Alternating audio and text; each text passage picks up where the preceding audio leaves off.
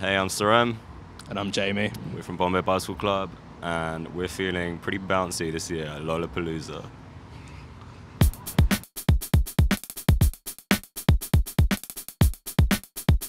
Thanks so much for stopping by. How are you doing with Lollapalooza right now? We're good. Are you good, Jamie? No, I'm very jet lagged. Okay. We just flew from Singapore, so we did like 22 hours of flying. I'm very confused. I don't know where I am. I want my mum.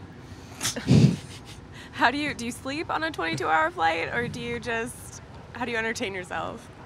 I just drank a lot of red wine until I passed out, pretty much. So what's next for you guys after Lollapalooza?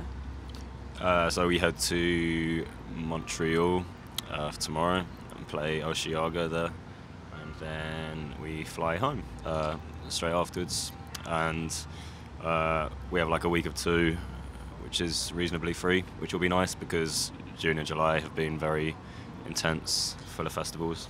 Yeah, my dad's getting married, so I'm going to that, but that's not very interesting. I think we're kind of touring for the rest of the year and coming back to the US in October to do another kind of 5 weeks here.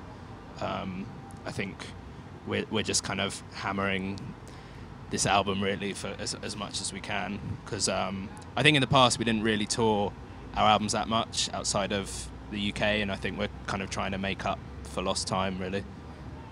How's the reception been for you in the States? It's been great. It's like, as Jamie said, it's only on the last album, Different Kind of Fixed, where we came over to the States for the first time.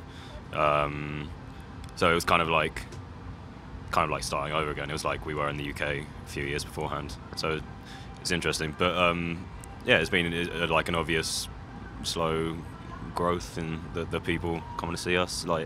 Yeah, I mean, I'm like, we don't get as much radio play in the US as we do in Europe, but I'm always, like, the last tour, every show was sold out, so I think there's still like a very good feeling about the band, and kind of like a natural feeling almost, as in it's just people telling their friends about it, and it is kind of a personal discovery of the band, as opposed to having it fostered on you by, radio playing it all the time, and you kind of end up just almost liking it by default. And I feel like there's fans here that are in it for the long haul,